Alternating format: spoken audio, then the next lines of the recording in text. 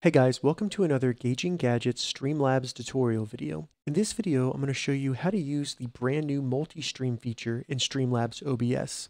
This is a brand new feature that Streamlabs has just announced, and it's very cool because it allows you to stream to Twitch, YouTube, and Facebook at the same time directly from Streamlabs OBS. Now it does require Streamlabs Prime, and if you don't know what that is a paid service that Streamlabs offers that has a ton of benefits other than just multi-streaming. You get tons of free themes and overlays for your streams.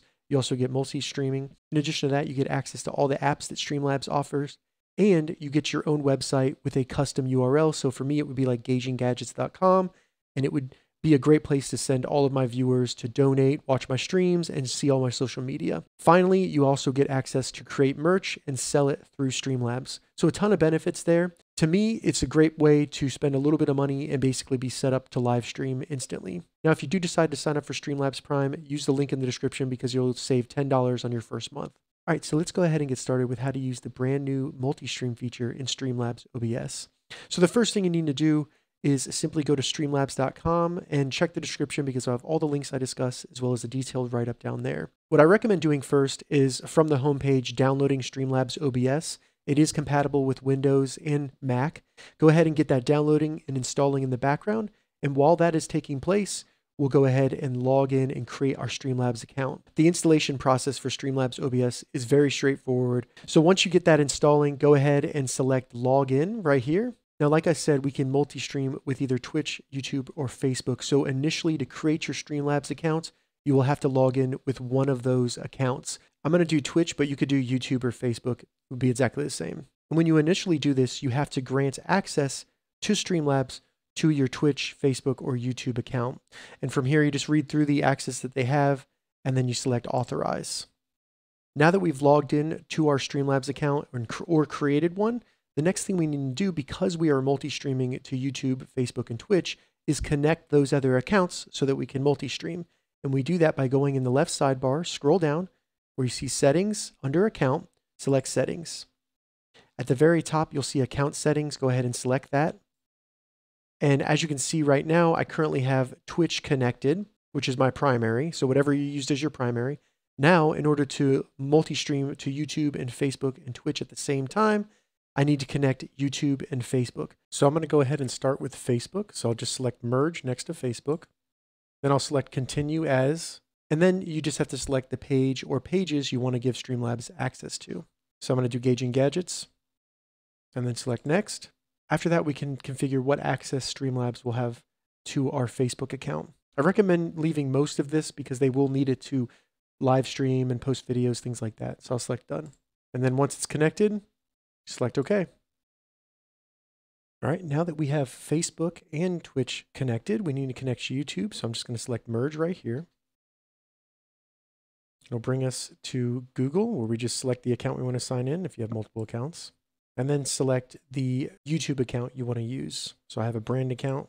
After that, we just need to grant access to Streamlabs to have access to our Google account. So I'm going to select Allow. Now, if it was successful, it'll bring you back to the account settings page, and you'll now see Unlink. So I now have Unlink next to Twitch, YouTube, and Facebook in here. All right, so now that we have our Streamlabs Prime account and we've connected Twitch, YouTube, and Facebook, we're ready to go to Streamlabs OBS. So go ahead and open up Streamlabs OBS, and we need to log into our account. So go down to the bottom left and select the arrow that looks like it's pointing right. Log into the account that you created your Streamlabs account with. So that for me, that was Twitch. And you might be asked to grant access again to your Twitch account for Streamlabs OBS this time. So go ahead and select Authorize. Once we're logged into Streamlabs OBS, we can start setting up our stream here. And because we have Streamlabs Prime, we actually have access to a ton of really cool overlays, and we can get there by just going to Themes right here. So you can go through and you can install any of these, and they have really good looking themes. These include transitions and everything. So basically you'll look like a professional streamer almost instantly. Now, while you can use those overlays, I'm going to keep it very simple this time and just create my own very quick one. But if you're not sure how Streamlabs OBS works, the editor right here is basically the setup for your stream.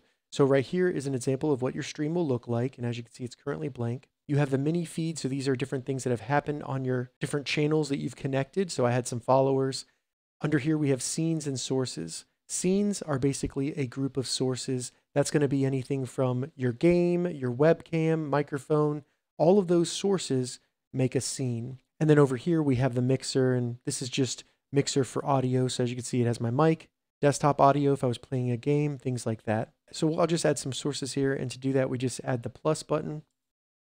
And then under standard, I'm just going to select display capture to add my monitor screen. Then go to add source, and then I have it right here. So I can select different displays if I have them, and then select done. And then as you can see, I can move this around, and I can also make it the size of the entire stream right there. Now I'm just going to add a webcam. So I'll hit the plus button again, and over here in the standard, I'll select video capture device, and then select add source. And it has my webcam right here. You can also select different webcams and change the resolution, things like that. I'm just going to go to done, and then I can move my webcam around however I want to. So now basically I'm ready to go. I have my stream set up. I'm connected to YouTube, Facebook, and Twitch. And all I need to do to go live is simply select go live in the bottom right down here. So I'm going to do that. Once it comes up with the go live screen, it's going to ask me where I want to go live. And currently it just has Twitch selected, but I am connected to Facebook and YouTube. So all I need to do to stream to them is simply turn them on. Now over here in this section, I can add a title to my stream, Gauging Gadgets Test Stream, with a description. And then I have my game.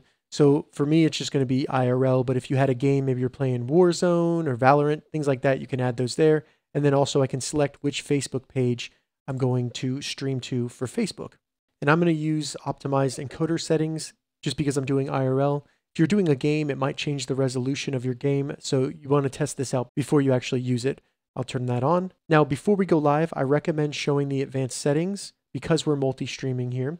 So if you're going to use any tags for Twitch, you can add those here. And then under Facebook settings, you will have to select use a different title in game, because I'm going to have to select a game from the drop-down list to actually go live there. And then for YouTube, you can even create a YouTube event. So if you wanted to do that, that's how you would do that there. And you can also use a different title and description as well. And now with everything configured in the settings, we should be good to go live. And to do that, all we need to do is go down and select confirm and go live.